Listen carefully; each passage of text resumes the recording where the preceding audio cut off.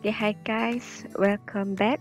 So we proceed with our chapter 3, gas absorption. So we will see what we have already covered. So we already go for the definitions, applications and notation used in gas absorption. So now we will continue with the 3.2 and 3.3, which is we will explain the gas liquid equilibrium and then some descriptions on your equipment and how the operation of gas absorption. So let us see. Okay, so this is your 3.2 gas liquid equilibrium for ideal solution. As you can remember, before this we already learned about the Roth's law, where our partial pressures of A is equal to the mole fractions of A in a liquid times to the vapor pressures of pure A. So in any mixtures of gas, the solubility of each gas depends on its partial pressure. Okay, so this is the basis equations on how our gas our solution is related to Roth's law. So we will continue with 3.3 to film theory of gases liquid system. You need to remember that now our systems have two phases, which is phases of gas and phases of liquid.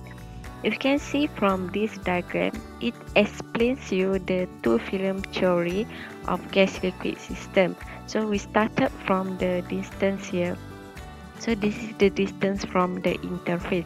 Interface is the phase which is between your liquid phase and also your gaseous phase. Okay, so liquid phase and the gaseous phase. Okay, so your liquid phase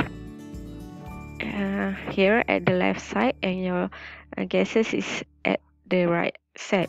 So gas phase mixtures of A in a gas. So the notation for Y and X is actually the compositions. So you can see here for the gas we use Y and for your liquid we use X. So your A is your solute. If you can remember that we talk about the A in a gas mixture, which is your carrier gas, B. So your liquid is your solvent. So your A in your liquid, so the concentration. So the high concentrations of A is coming from the gas mixtures of AB. So you can see that the concentration here, the YAG is much more higher as compared to YAI, XAI and XAL. So G is represent your gas and I is interface and L is your liquid.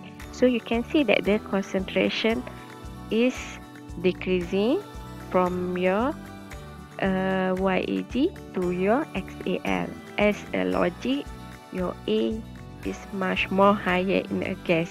So after some times, your A started to enter your liquid system. So before they go for your liquid system, they will meet at the interface. Okay.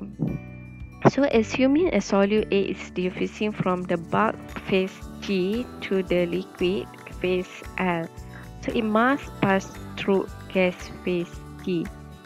Okay, so it go from the phase G to the interface and then to your liquid.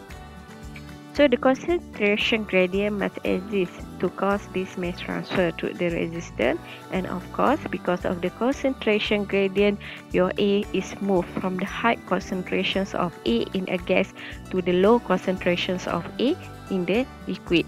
So the concentration in the bulk gas phase YAG is decreased to YAI at the interface liquid concentration and then to XAI and falls to XAL. Okay, so from the theory, so we can plot a graph of your for two film theory of gas liquid system.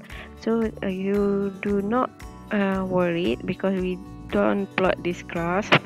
So this graph actually is you need to come up with all this concentration, and you need to plot on the graph for this two film theory, and then you need to find the point of M and the point of P, and then what we get from here is actually your slope.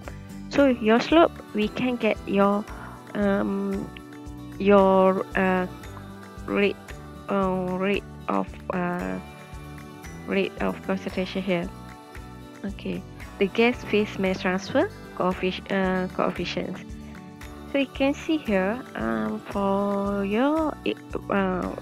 each of our equimolar and our stagnant, we come up with this. We have this equation. So this equation actually, you want to solve how you can find the flux of your Na. Okay, so actually you get your mass transfer coefficient from this graph. So you need to plot this graph first. Okay, so another way how they can get the kx prime to ky prime is through the difference of yag to xai, yai, and then sal to sai. So this is how they get the mass transfer coefficient. So same goes to the diffusions of A through the stagnant. This is how they find the value. So it's much more complicated, because we know that the equation for the stagnant is much more complicated. But the purpose is still the same, where we want to find the we need to find all this concentration and plotting in the graph, and then you get the slope, and then this is how you get your mass transfer coefficient to solve the problem in your flux. So we don't need to calculate this. This is just for your information. Okay, so from your previous study on the molar flux, so usually and it required the knowledge of the interface concentration. So since experimental sampling of the concentration at the interface is very difficult or visually impossible, so usually we use the overall mass transfer coefficient. It is very difficult for them to generate the concentration at interface. So it's much more easier to use the overall mass transfer coefficient, which is K capital letter, as compared to you use the mass transfer coefficient K small k. So from here, so the equation, your equation will be extended from the yag minus y. From previously we use yai, something like that. So there is another way where you use yai minus ya star, and sai minus sal. So they solve the equation from using this final equation. So you do not know, so you do not worry about this equation, because we don't use it. So this is just for your knowledge. But later in your degree, you will do this calculation. You need to find your mass transfer coefficient to solve the problem related to your flux. Okay, so this is the equation for diffusions of A through stagnant diffusions B. Okay, so we go to the mass transfer mechanism in gas absorption. As you know that our gas absorption involves of two phases of gas and also liquids.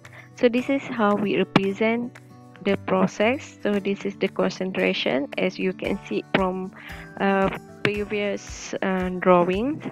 So you go from the gas phase to the interface to the liquid phase. Okay, now we go for 3.3, which is the equipment and description for gas absorption. So there are a lot of equipment being used to solve problem for the gas absorption process. So we have here tray tower, or we call it as the plate tower.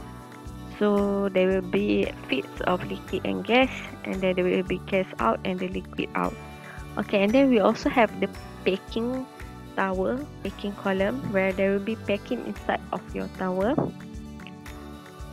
So here we have the packing, and then the liquid in and gas in, and also gas out, and then also the liquid out. Other than that, we also have the spray tower. So you can see here the liquid come as liquid droplets, and your gas will come in from the bottoms and will go out from the top, and your liquid will go out from the bottom. This is another way where the bubble column, your liquid will be filled in the column, and your gas will come from the bottom and go out from the top. And then we also have the centrifugal contractor, where you need some blades here to mix all your liquids mixture, and there will be gas come in and then gas come out from the top.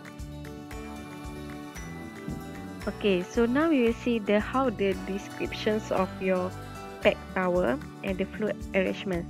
So you can see here your column is being filled with the packing materials, and then your liquid will come from the top of your column.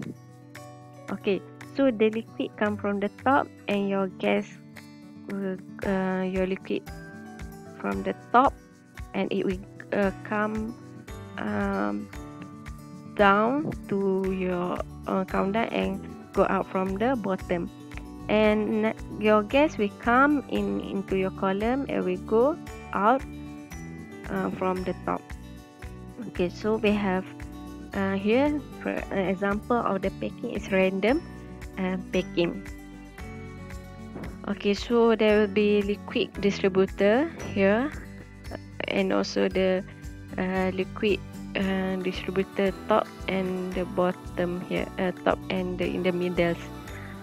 Okay, the process for the separation is actually a counter current flows. That means your gas come from the bottom and your liquid come from the top, so it meets counter currently. Okay, the contacts of liquid and gas occurs in your packing. So you have packing material here.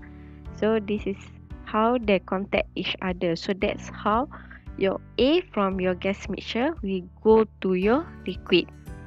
Okay, and your liquid flows over the surface of the packing with a general downward direction. As I told earlier, your liquid downward, and for your gas it is the upward direction.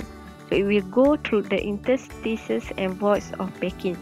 The designs of the packing must have some void so that the gas will flow through the void in the packing. So it's sweet for the application where high gas removal efficiency is required. For example, the control of SO2 and SO2 using NaCl in sulfuric acid and hydrochloric acid production. So the packing type used is random in structure. So here, when you have the theory question for the pack tower, you need to give all the information of how the operations in the gas absorption occur. So you must say that the liquid come from the top, your gas from the bottom, and then meet in the middle with the packing, and then they go out.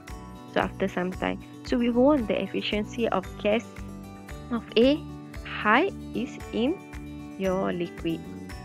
So it will be your extract in the liquid, and your gases as your raffinate. Okay, that's all for today, and we will meet again for the next section. Thank you.